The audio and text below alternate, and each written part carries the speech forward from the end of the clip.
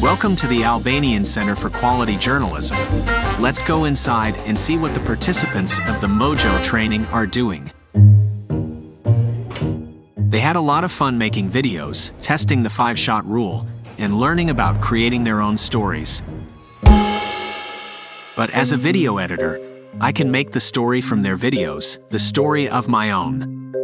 Basically, everything you see here I arranged in my own way to show you guys how powerful it is to understand video editing. Maybe Ina wants to be alone at some quiet place to do her online meetings, because sometimes it can get pretty crowded and loud at this place. But Arbor decided to have another smoke outside.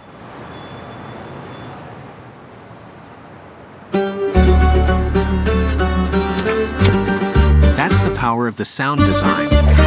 Anyway, our friend Alir wanted to introduce us to his father and show us what it looks like when his father makes rakicha. And that was the last time we saw him. Just kidding, he was busy doing the video for the workshop on the streets of Albania. In the meantime, we had the opportunity to see what problems look like on the streets of Albania, how narrow the sidewalks are, and obstacles are everywhere.